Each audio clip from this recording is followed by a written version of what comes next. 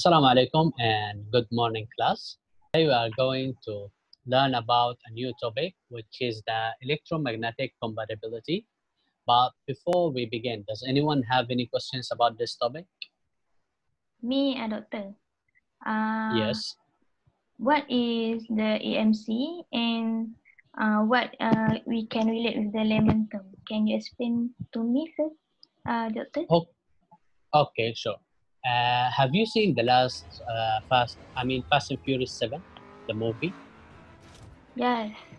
In that movie, you can see there is a scene where they use an EMP bomb to affect the technology of their opponents, and that's what's happened uh, when you use an EMP.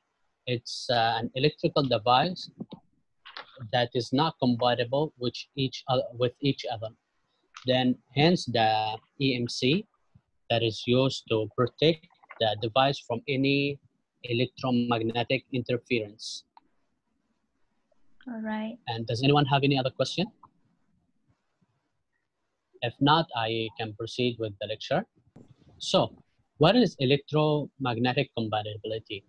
The electromagnetic compatibility is the ability of electrical systems and devices to function adequately in their electromagnetic environment, by which we mean limiting the unintentional generation and propagation and reception of electromagnetic energy. Because once there is an electromagnetic interference with the device, and if your device is not protected against this electromagnetic interference, it could damage your device or it could affect its function in a physical or internal way. So there are three main issues and that pursues the EMC. The first one is the emission, which is the generation of electromagnetic energy, whether it's accidental or deliberate, by some source and it's released into the environment.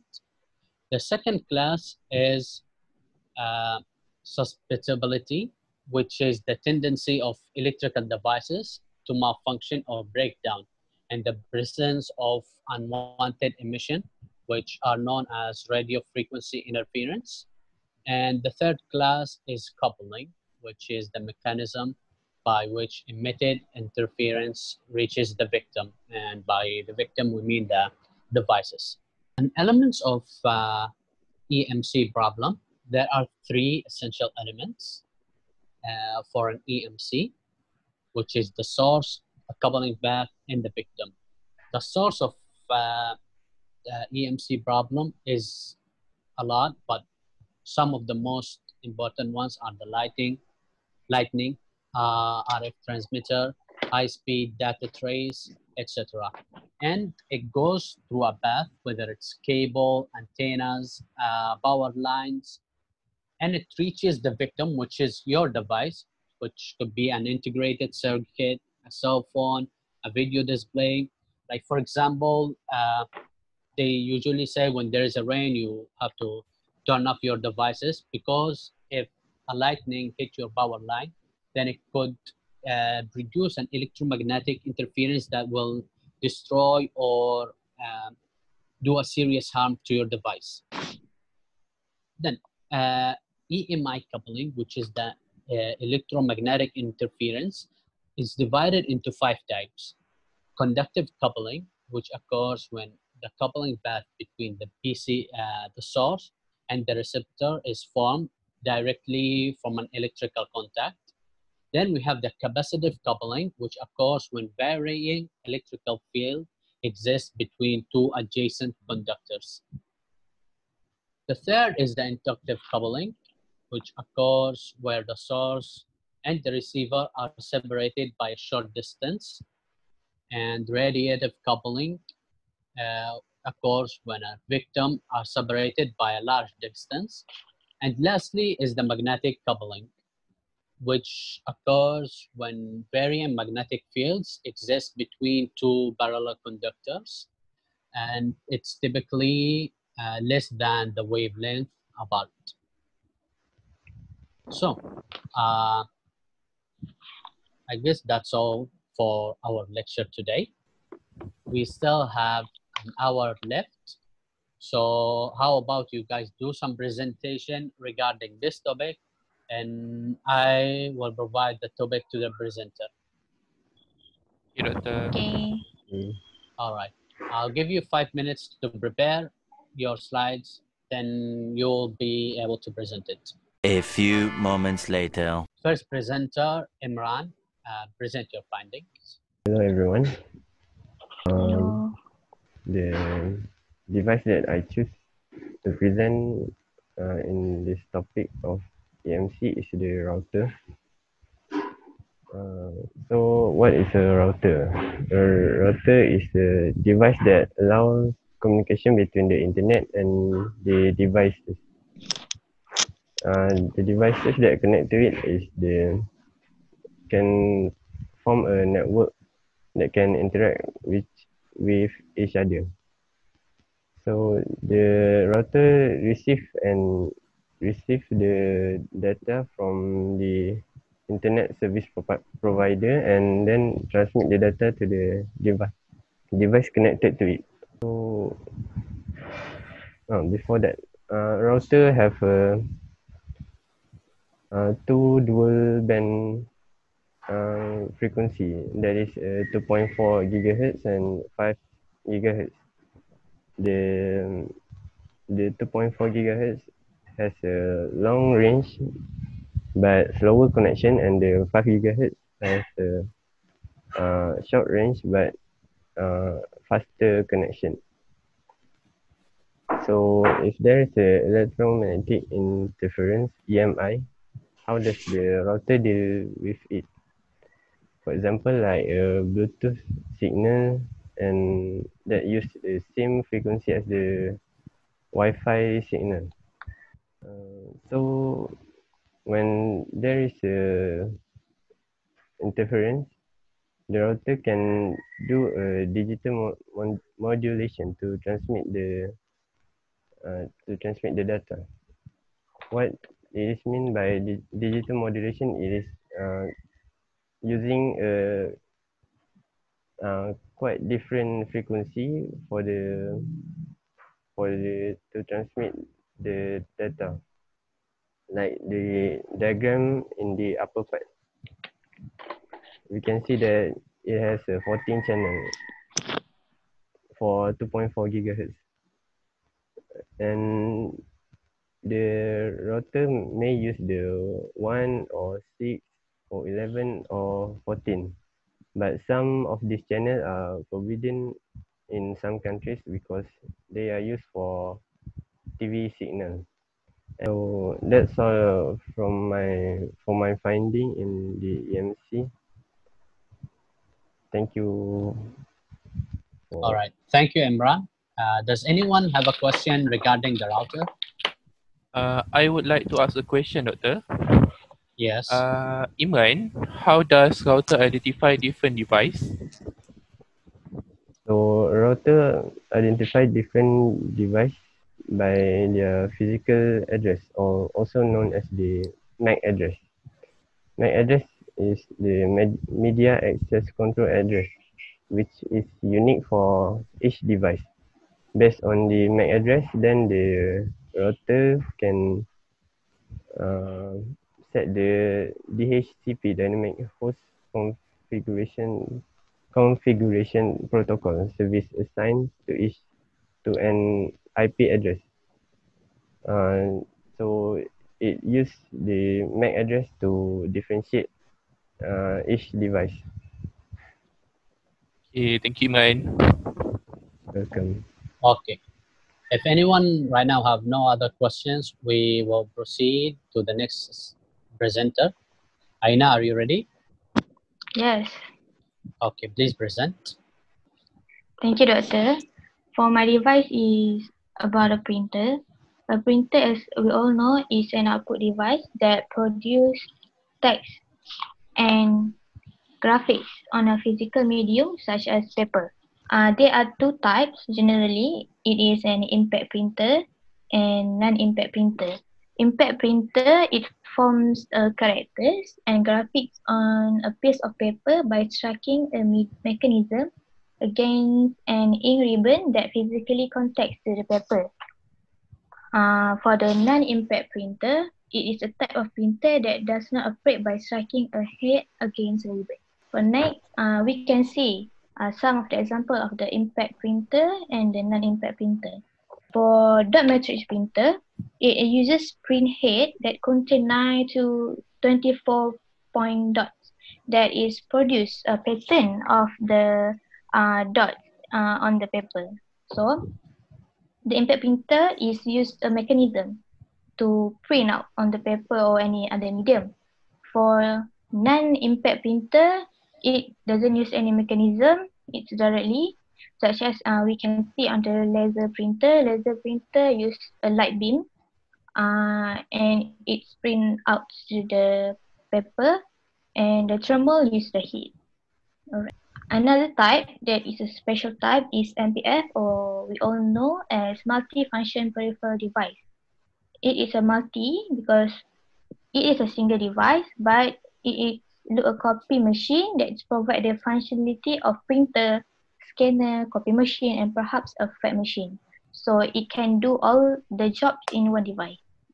So, for example, there are so much printer, but I want to explain one printer that is a laser printer. How the laser printer works? The laser printer, the printer's beam your print onto a metal cylinder called a drum. As we can see, there's a drum. So a laser, the printer beam your print into a metal cylinder called a drum. Using the static electricity, the drum attracts the powdered toner from its cartridge to the drum. Okay, then the drum rolls the toner onto the paper and in the form of your print, and the toner is melted into the paper by the heat from the fusel as it passes underneath. So then it will print out the paper. For the EMC, we all know that the laser use a light beam. So light beam has certain frequency. So the frequency attenuate. There's a lot. There can be some problem. I mean some interference to the other devices. So to make it, to reduce it, the EMC, the EMI, we apply the EMC by applying the directly Wi-Fi or Bluetooth transmitter to protect the electromagnetic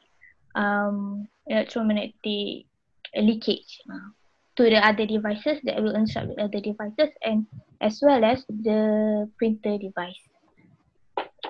That's all from me. Anyone have any answer? Any question? Okay, so I have a question. What are some of the printer problem, and how does this printer overcome the problem? Alright, thank you, Faiz. So some of the problem is the printing as we experience, some of us experience. The printing is too slow, the connectivity is so not satisfied.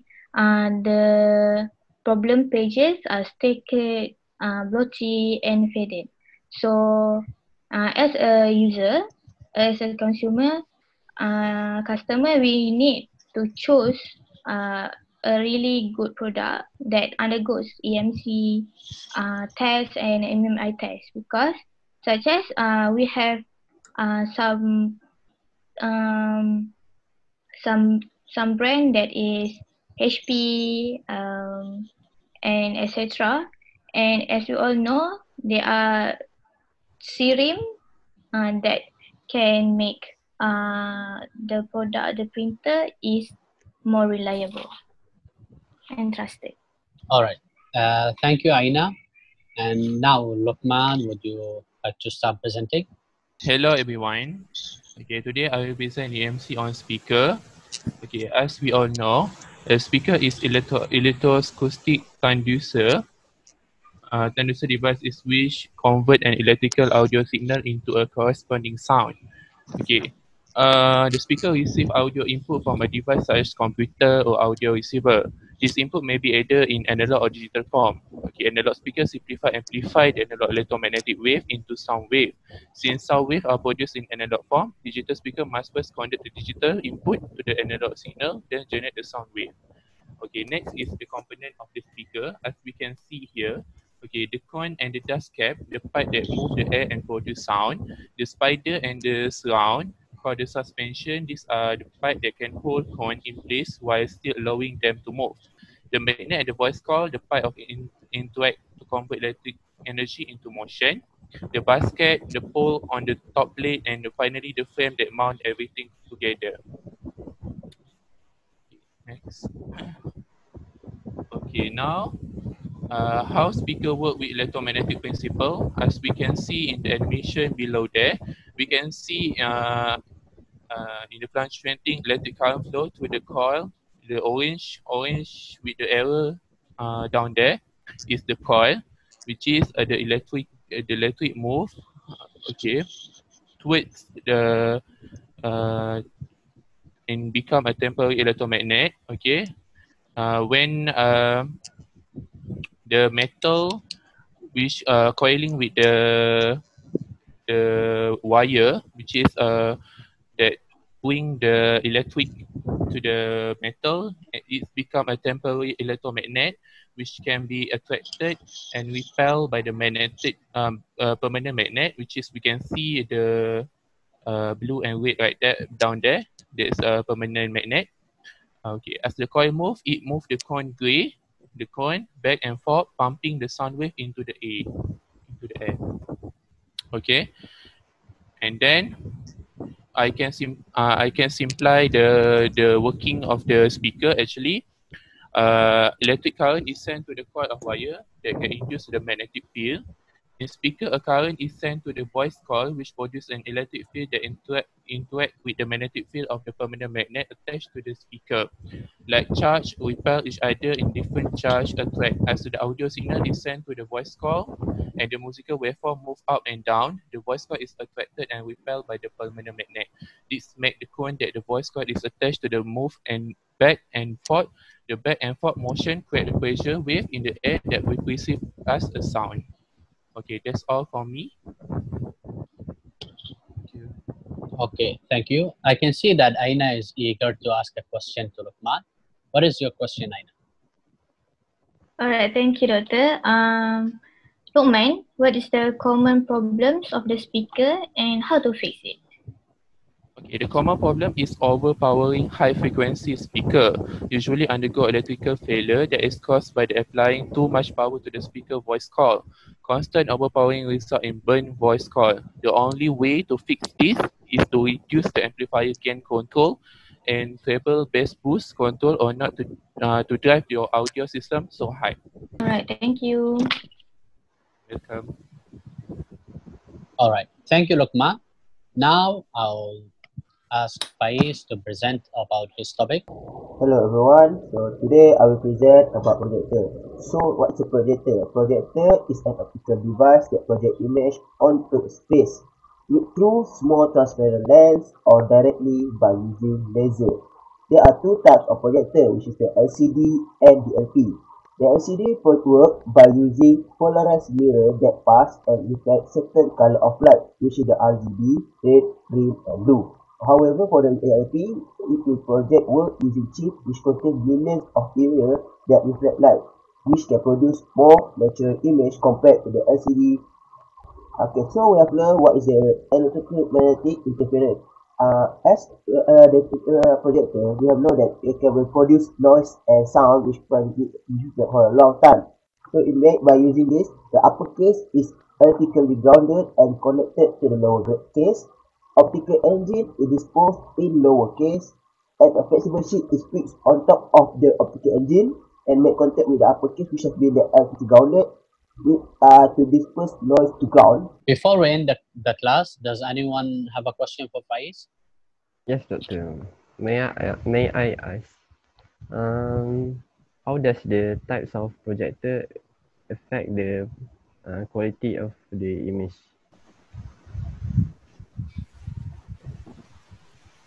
LP for LCD, we're using the RGB, while the LP is using mirror that reflect the image. As the LCD has richer color dynamic, which is the RGB, red, green, and blue, it will produce a sharper image compared to the DLP. However, the DLP can have rainbow effect during projection, while LCD won't. That is why the LCD is better to be used in classes or university. But if you are using it at the outing for outing, you can use the DLP as it won't need a projector slide to present it. I hope that answer your question. Yes, thank you, Faiz. Okay, thank you everyone for attending today's class and presenting a simple but very informative presentation. See you all next class.